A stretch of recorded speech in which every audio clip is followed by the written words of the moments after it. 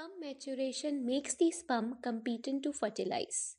In this video, I am going to tell you what is sperm maturation and what are the changes occur during sperm maturation.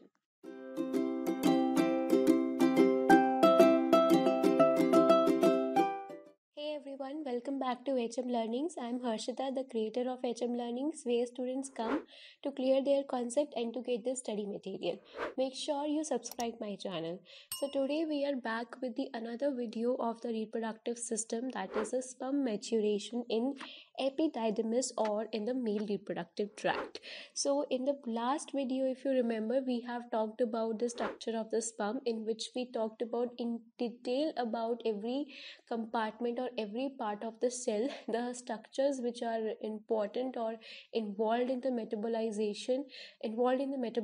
in the sperm, and the structures which are involved in the motility of the sperm, in the mobility of the sperm, and how does the sperm is getting the energy for moving and other things. So in today's video, we are going to talk about a very important concept which is called as a sperm maturation. So now, like, it seems to be very interesting that what is sperm maturation. We have seen that spermatogenesis process we have seen, then we have seen spermiogenesis, we have seen spermiation. All these processes we have seen, and finally a structure, the spermatozoa, has came out of it, which is we called as a sperm. So now what is this new thing which is called as a sperm maturation? What is happening? And if this is sperm maturation, then what are the things which are already being discussed? Because we have talked about so much about the sperm, the structure of the sperm and everything, and now we are talking about something called as a sperm maturation. So this appears to be little different and not so obvious thing. So sperm maturation is basically, till now, this has been started from a series of experiments, if I can say. So there was an experiment in which it has been seen that if the sperm is being taken from the testis and then that sperm is put with the ovum in the petri dish, the sperm is not able to fertilize the egg, and it has been seen that that sperm which has been taken from the testis is actually not motile. It not being moving, even though it is having all the components of the sperm which is required for its metabolism, which is required for its motility, but still that sperm is not able to move. But if the sperm has been taken from the terminal portion of the epididymis, it is executing the motility. So then it has been found out that it's not only the formation of the spermatozoa till where the process is being ended. Actually, the process of the sperm maturation is something which is happening outside the testis. So after completion of the spermatogenesis and spermiation, as I already said and we have already discussed, that we have talked about so much about that how does spermatogonia is there and how it forms primary spermatocytes, then secondary, then spermatids, then spermatozoa, then we talked about the spermiation, then we talked about the structure also. But still we are saying that the sperm is not being matured. So that is what they are also saying, that the sperm is basically morphologically it is highly differentiated. It is having head, body and tail, but sperm maturation is not being done, and that is why it is lacking the fertilizing capacity. So the main function of sperm is to take the genetic material to the ovum and fuse with it so that there is formation of a zygote. But now the sperm is having everything which is required to have that motility, but still the sperm is not able to move, and it is lacking the fertilizing capacity.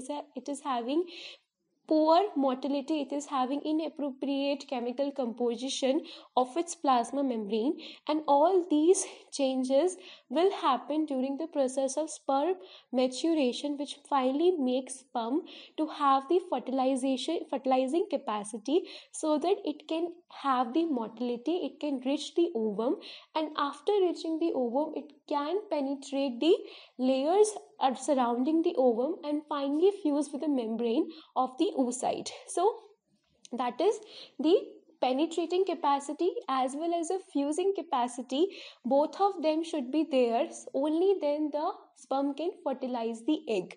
So this is called as a sperm maturation, and this process to make the fertilizing competent, the sperm undergoes two extra-testicular maturational processes. That is what I have said, that testes are doing only the function of making a spermatozoa. It is being made into a kind of a cell which is morphologically highly differentiated, but it is still lacking its functional capacity, that is the fertilizing capacity, because it is not mobile, because it is not having the penetrating and the binding capacity. But here there are two sites at which the process called as a sperm maturation is being taking place.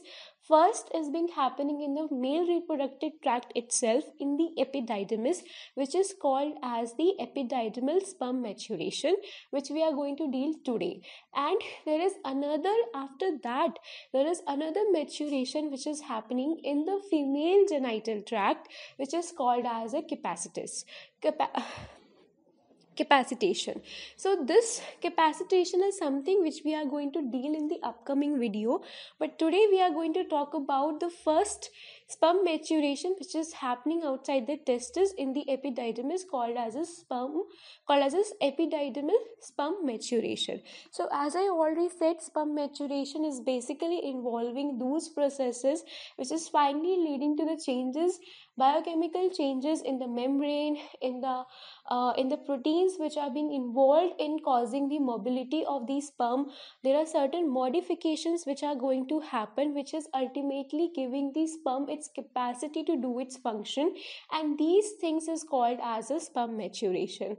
So now one could think that, okay, if the sperms are not motile, how does they are going to reach to the epididymis? So from the seminiferous tubules, there is a passive flow. The secretions are there, and these secretions, they are actually dragging the sperms together with them to the retitestis, and from the retitestis also there are some secretions which are dragging the sperm with them, and by passive flow only the sperms are reaching into the efferent ductule, where in the efferent ductule the smooth muscles are there, the ciliated epithelium, and the secretory flow again is pushing these sperms into the epididymis.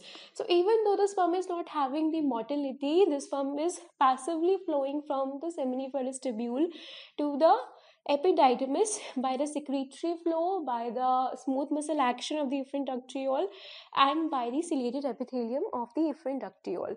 So now we can talk about the topic of today's video, that is the epididymal sperm maturation, which is happening in the epididymis. So epididymis is a 6-meter long coiled tube which is being present on the posterior aspect of the testis, and it is anatomically divided into the 3 regions. So you can see in this diagram, this round structure is testis, and this is the epididymis which is present on posteriorly on the testis. So this is the head, this is body, and this is a tail of the epididymis, which is then continuing, which is actually then draining into the vas deferens. So this is the diagram of the epididymis, and the important thing is then that as the sperm is traveling through this entire length, this 6-meter long length of the epididymis, it is undergoing the process of sperm maturation.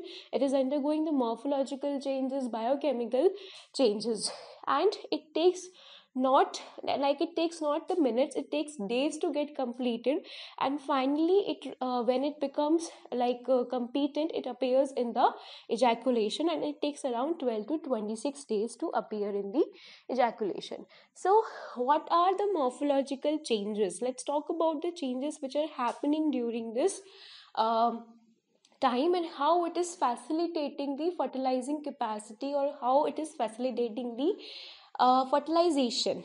So first change is a morphological change, which is involving the translocation of the cytoplasmic droplet present at the neck of the sperm to the middle piece in the spermatozoa. So this is a kind of a diagram you can see. This is a very good diagram.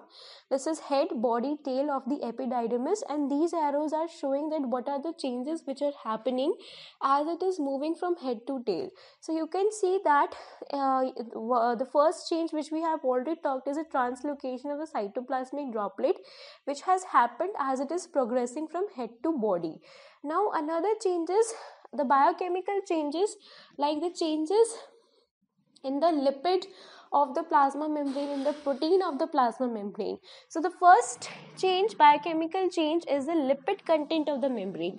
So the lipid content of the membrane is going to be a change, that is the ratio of unsaturated and saturated fatty acids, their ratio, and the decline in the cholesterol level is going to happen during the sperm maturation.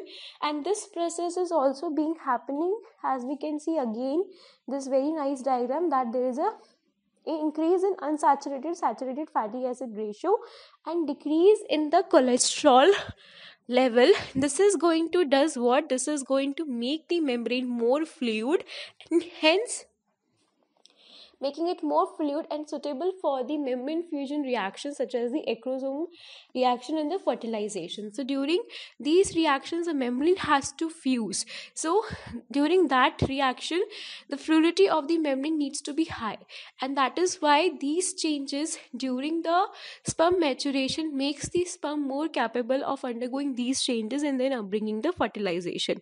Next is a change in the protein content of the membrane that is also happening as the sperm is progressing from head to body. So this is involving the addition of the insertion of the proteins on the sperm membrane by the epithelial cells of the epididymis. So we know that the sperm is transcriptionally silent, it can't produce its protein. So here the proteins which are being inserted into the plasma membrane of the sperm is actually being produced by the epithelial cell of the epididymis. So they are going to produce the proteins, and they are going to release these proteins, and then these proteins are going to be inserted into the cell membrane of the sperm. So one of the protein is the Caspar. So Caspar is a sperm specific calcium channel which is being regulated by the pH, and this is leading to the entry of the calcium inside the sperm during its passage in the female genital tract, and hence it is very very important for the mobility of the sperm. So you can understand now that how the sperm is acquiring the mobility, how the sperm is acquiring the fertilizing penetrating capacity, and now you can have an idea what is sperm maturation and how it is different from the formation of the sperm. So another protein which is just being another type of receptors are also going to be inserted on the plasma membrane, which these receptors are going to interact with their specific molecules in the female genital tract to exhibit the chemotaxis. So how does the sperm is going to know that where the ovum is? So that path is guided by the molecules produced by the ovum, and these molecules are going to be sensed by the receptors present on the sperm membrane. So these receptors are going to be inserted during the process of sperm maturation. Then involves the next thing, which is a change in the protein of the tails. So tails are having the proteins we have already discussed about, the microtubules. Okay, so microtubules and the other proteins, they are being present which are important for processing the motility. So basically there is cross-linking of the proteins there, which is going to make tails stiffer so that they can exhibit the bending and they can move forward. And the acquisition of the oocyte binding capacity, or the ability that how it is going to bind to the oocyte, how they are going to bind to the zona pellucida. So these things are also going to be acquired during the sperm maturation. And the tail of the epididymis is a site where the sperms are going to be stored before the ejaculation. So you can see in this diagram all these things are being there, that there is increased disulfide bonding, translocation of cytoplasmic droplet, increase in saturated fatty acid ratio, then acquire oocyte binding capacity, and as well sperm storage region is the tail. And this is Basically, we have talked about the sperm maturation, which is involving the morphological and the biochemical changes. So even if you forget the details, you can still remember a little bit about that. Yeah, sperm maturation is different from the production of the sperm, and during the process of the sperm maturation, the sperm is going to acquire the proteins, the lipid changes in its membrane, so that it is having the adequate mobility, so that it is having the adequate fertilizing, penetrating and binding capacity to the ovum.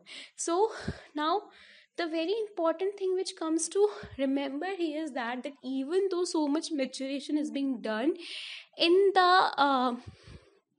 the male reproductive tract, but still the sperm is not having the fertilizing capacity.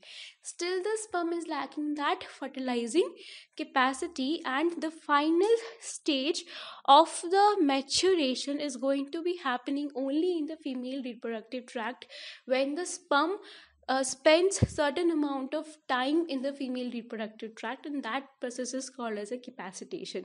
So both of the sperm maturation processes are important. First, it has to be there in the epididymis, and even if you take the sperm from the epididymis, from the distal portion of the epididymis, and you transfer it into the tray, at that time also the sperm won't be able to fertilize the egg, because still it is not having the enough fertilizing capacity. That capacity is going to be acquired when the sperm is there in the female reproductive tract for the certain amount of time. So this video on capacitation is like we are going to do in the future, definitely. So with this, we are at the end of this video. If these are the most important references of this video, this chapter from the book of clinical embryology is very like this is a reference from which most of the content have been taken, so you can go and refer. This is available on the Google. So if you like this video, please like, share and subscribe, and comment your doubts and suggestions. Till then, keep learning.